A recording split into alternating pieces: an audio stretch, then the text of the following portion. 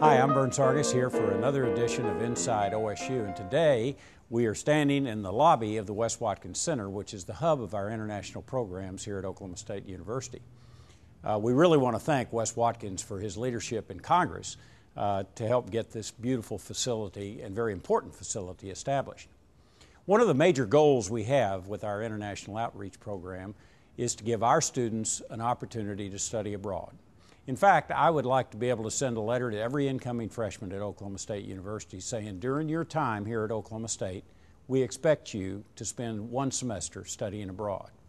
But that's in the future, and that's a very lofty goal, an audacious goal, but I'm committed to achieving that. We have three students today I want to introduce you to who have been on study abroad programs and I think can provide valuable insight into the benefits. Let's go meet them now. Well, this is David Banks, who is a mechanical engineering and Spanish double major from Owasso, Oklahoma, and just returned from a study abroad experience in Mexico. That's right. How did you happen to, what made you decide to do a study abroad?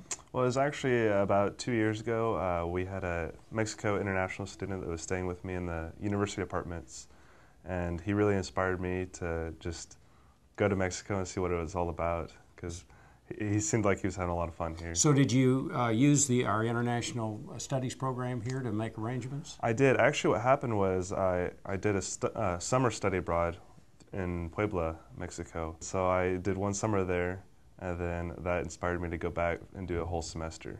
And you did that in Toluca? That's right. And what was the university? That was La Universidad Autónoma del Estado de México, la UAM. Say that again 5 times real fast. You obviously took courses and you get grades and you earn hours and so on. And you saw a different society and I assume made friends. What was the biggest benefit of this whole experience? The biggest benefit really, I think, was just actually getting to know the other culture and seeing how they live day to day and how that really differs from our perspective of the world. Has this inspired you to do more international travel and international business? Oh, absolutely. I would love to maybe work in Spain or in South America or something like that. Doing engineering in a Latin-speaking country would be great. Well, David, it sounds like you had a great experience, and we want all of our students to do that. And now we're going to hear from another student who went to a very different country than Mexico. Stay with us. I'm talking to Liz Howard, who is a graduate student in international studies, about to receive her graduate degree. That's correct. Liz, you are from Warrensburg, Missouri. That's right. And you went to a very different place for international study in our study abroad program. That's Tell right. us about it.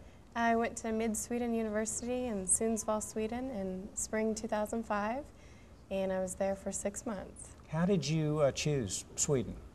Well, I didn't have a strong foreign language background, so I did go someplace where they offered English courses, but when I returned, that increased my awareness to take a foreign language based on the few foreign languages that I knew. Which one did you choose? I started studying Spanish when I returned. I see. So I took Swedish courses there. In what? What were the courses that you took? It was kind of media and communications based, cultural focus, and more kind of a business. Where did you live while you were there? I lived in a place called Naxta, and I lived with 2 German girls. There was about 45 different exchange students, and we all lived between 4 or 5 floors of an apartment. So it was a great cultural experience. Were they in school at the university with you? Yep, they were all attending school. I see. Describe the experience. I mean, how did it change you, if it did? Yeah, well, I think it just offered an international perspective that I wouldn't necessarily have gained from sitting in a classroom.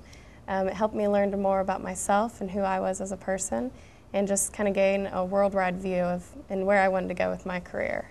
What would your advice be to other students who maybe are considering this kind of an adventure? Well, I would suggest kind of step out of the box and look for some place that would offer you a new perspective and that has a large cultural focus. Get to know the students there, get involved in the activities at the school that you're attending, and just get to know international students. Some of my friends I've had for 3 years now. So.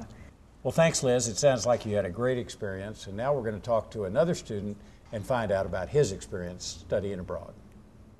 Well, I'm here with Ronnie Miller, who is an economics major from Duncan, Oklahoma, a senior this year, Ronnie. And Yes. Ronnie just returned from a semester abroad in Thailand where he studied at a very prestigious university named Chulalongkorn University, which is one of the top universities in Thailand and one of the easiest to pronounce.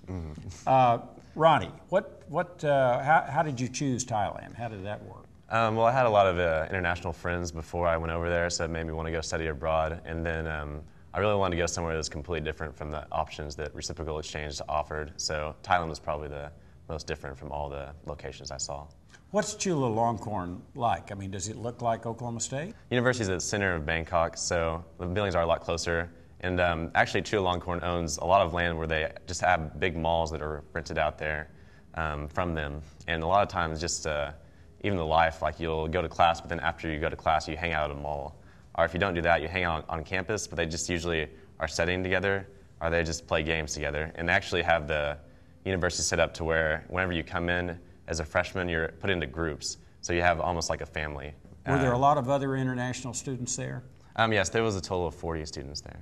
I see. So did you get the opportunity to learn a lot about the culture in Thailand and meet a lot of the natives? Oh, yes. I got a lot of opportunities to do that, and we actually got to travel a lot together with all the exchange students together around Thailand, so we really got to see all the culture of Thailand and every aspect. It was really nice. Had you traveled abroad a lot before you took this study abroad mission? No, actually I have not studied abroad. I have never been abroad really until this time, so it was... Well, has this whetted your appetite for more experiences like this? Oh yes, it's made me just want to go and travel more and more, even around the U.S., which I usually never even think about traveling around the U.S., but I really want to see a lot more of the world.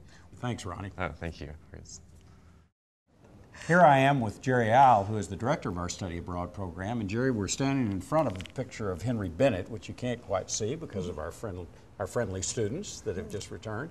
But he truly was a big believer in the principles and the advantages of study abroad. Indeed he was, and it's very appropriate that we're standing in front of his area because actually two of his grandsons were among the first study abroad students who went through the study abroad office about 10 years ago, and they went to Malta for one semester and to the Netherlands for the second semester. Well, we've been talking to some of our students about study abroad. Tell us how we're doing. We are doing very well. Actually, we've had a very steady increase in study abroad numbers over the past 10 years. And the students, this is what we're noticing, an increase in student interest.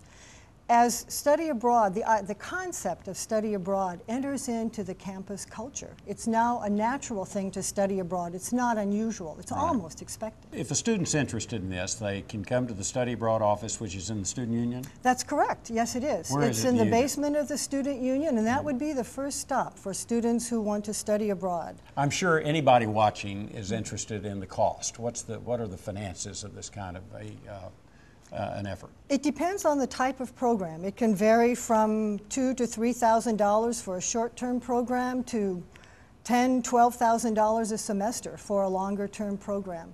In some programs, students can even pay OSU tuition and fees.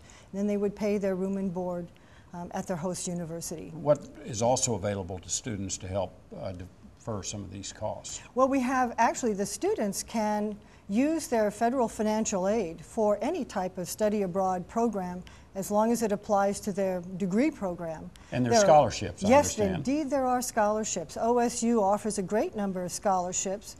For example, the Arts and Sciences College offers the Bailey Scholarship for study abroad in the humanities.